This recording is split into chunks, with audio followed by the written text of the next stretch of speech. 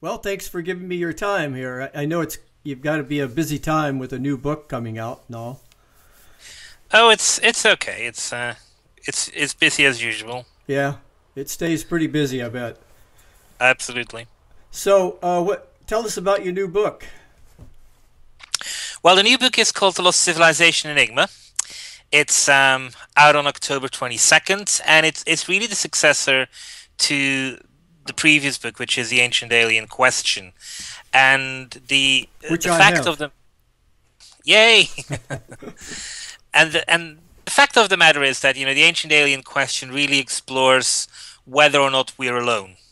Were we visited in the past or not? And that gives us an overview of our history. But it's also a very specific quest. It's really looking at history and finding almost a proverbial needle in the haystack, which is there evidence of an extraterrestrial contact in our past? And the book answers the question saying yes, there was, but our history is more interesting than just those contacts. It's also thousands of years of material, which really I think the history books haven't really been dealing with all that well. So, for example, what we're presented with is almost as if 4000 BC ancient Sumeria begins, and then we have ancient Egypt, we have Greece, Rome, medieval times, us. And even though there are pockets of information there which suggest that there is something preceding that 4000 BC date, we seem to think it's just pockets. Jericho, Cataluac, more recently Göbekli Tepe, which has been posted at 10,000 BC. And then when you go to France, you're confronted with cave paintings which are 20,000 years old. And if you go into the bailiwick of the likes of Michael Cremer, they will tell you that there is even more material before that, hundreds of thousands, millions of years of material suggesting that mankind is older, but also that civilization is older. What to do with things like Atlantis, what to do with things like Lemuria. And what the Lost Civilization Enigma is really about is delving into all of these subjects. It's basically concluding something which I think is familiar with people who have read the Ancient Alien Question, which is that science, despite the fact that we think it's all about exploring boundaries, boldly going where no man has gone before, um, actually it's absolutely not the case. Science is pretty much all about confirming. It's very much like the classic line from The Name of the Rose, the Umberto Eco movie, whereby he says, that everything we already need to know is known, and that everything which we find out is merely a continuous confirmation of the fact that what we already know is indeed the truth. And that's very much where science is at. Whenever they claim to have made new discoveries, they're really not that new. They're really not that exciting. They basically claim that what they have found is further evidence which backs up what they have already found, and anything which doesn't fall or follow within that framework is really cast aside. It's really pushed and said to be of no worthy whatsoever. And that is sad because it means that an awful lot falls by the wayside. Um, you know, Theoretical case here.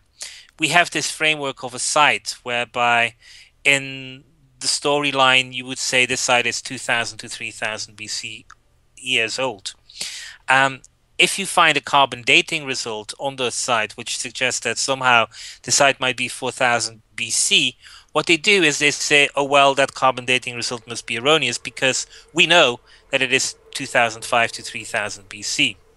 If you then find another carbon dating result which suggests that the site might be 7000 BC, again, you say carbon dating result erroneously. A third one, same result.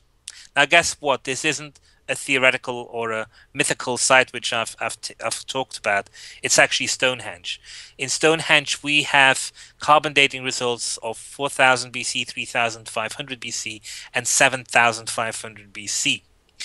In all three separate occasions, the scientists have pushed that aside because they know that Stonehenge is 2500 to 3000 BC at its most old date range. And so that's one example out of hundreds of examples across the world. And I think it's time really that we begin to kind of like educate people by saying you may see this headline which suggests that, this thing isn't true, or science basically saying, well, Stonehenge might be older, but we know it's not. Um, I as a might matter of fact, I might add something to that. Educated people, I would say educated slash secular. I think it's important that we start getting more people involved in this that aren't pinned down to religious confining beliefs from the Iron Age. well, but I think there is something to be said for the fact that an awful lot of people are led down this trail of religion being the same as science. In the book, I actually point that we've lost the sort of notion that somehow 4004 BC was the start of the world, but we keep holding 4000 BC as the start of civilization. And to a large extent, if you take the Bible, the two are the same. And it really is down to science to show that we are far older and far more engineered than we ever were. That this idea of the Bible is truly nothing at all like what real history is all about. But science fails to do this. So as much as we might blame religion, actually science is to blame as well, because science refuses to go beyond this 4000 BC year age. Yeah, it's not so much religion that I would blame. It's more the process of believing without evidence. We tend to believe things and forget that we started out just pretending like we knew something. And somewhere along the line, the pretending to believe something turns into a knowingness. But there's something about this that you might be able to clarify for me. And it has to do with this. Okay, if we've had civilizations, well-developed, high-tech civilizations in the past that were fully formed, it becomes apparent that something must happen on this planet that completely wipes out traces of that civilization. Now, what makes us think that that's not going to happen again? Well, it's first of all, some of these traces of lost civilizations have been self-imposed. We know very little about ancient Egypt. Guess what? Because in just before 400 AD, a Christian mob destroyed everything about the Library of Alexandria. In the early 16th century, Mexico, Inca followed suit because all of these diabolical writings of the natives were burned by the Christians. So we've been doing an awful lot of self-imposed annihilation of our past. And to a large extent, we deny our past as well. In the case of Atlantis, which by all accounts disappeared underneath the sea. So what makes us think that we're not going? Just let me reform that question then. What makes us think that we're not going to do the same thing that previous civilizations have done? Like, is this shift? Is there something different about this shift? Because let me tell you where I'm coming from.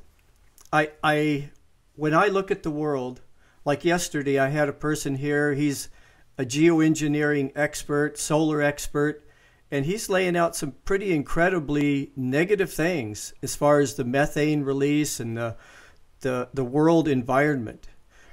I really am starting to get to the point to where I'm shifting over to the side of consciousness and spirituality, because I really am starting to think that without a shift of consciousness, I'm not sure if we're smart enough or evolved enough to pull us through what's ahead of us. What do you think about that? Well, I mean, what's ahead of us is once again removing certain parts of our past. History is written every single day, and each day we rewrite history. And we let people get away with rewriting history on the most basic points of view. We have seen this in the likes of Barack Obama, who riot in saying, we're going to do this, we're going to do that, we're going to do this. 5 minutes into office, they go back on these changes, and we somehow assume that this is fine. We forget that these things have been said. We leave it to, with all due respect because I absolutely love him, core gestures like Jon Stewart to point out what people have said several years ago or even just a few months ago, and how we have changed history since then. We tend to forget where we come from. And I think that is the reason why we keep hitting the same problems, because we think that we have, or that we are facing a situation which is completely new, completely, unique, that we somehow are the summum of everything. And as long as we're going to do that, as long as we think that whatever we're doing on this world or in this planet is, the first time around, then we are going to make bad decisions, whether it is for healthcare, whether it is for politics, whether it is for space, whatever we do. Because first of all, we don't see it from the perspective of history. Second of all, we also seem to think that everything is always from an isolationist point of view. One of the other things which I think is severely wrong with this world is that we treat it as if nations still exist. Nations no longer exist. Our phone calls are answered in China or in India. Our furniture comes from China. Our oil comes from halfway across the world. Everything in this world is operating as one global village. Yet somehow we pretend, and we let politicians once again get away with this thing that there is this sort of isolationist policy. And this again has a direct influence on history, because we treat it as if all of these civilizations developed independently as well. Whereas the truer perspective of history is that the world has been a global village for an awful long period of time. In 3000 BC, people in Europe were using an awful lot of bronze. Nobody knows where it's coming from. In 3000 BC in America, an awful lot of people were were taking up copper, which is one of the vital ingredients for making bronze, and nobody knows where it was used. Well, put those two together, realize that one of the centers of the Bronze Age industry was the Orkney Isles of the top north of Scotland, and that these islands were always used as staging areas for transatlantic contact. And again, you're beginning to see that there might be this transoceanic contact. Things like Thor Heyerdahl, who've proven this as well.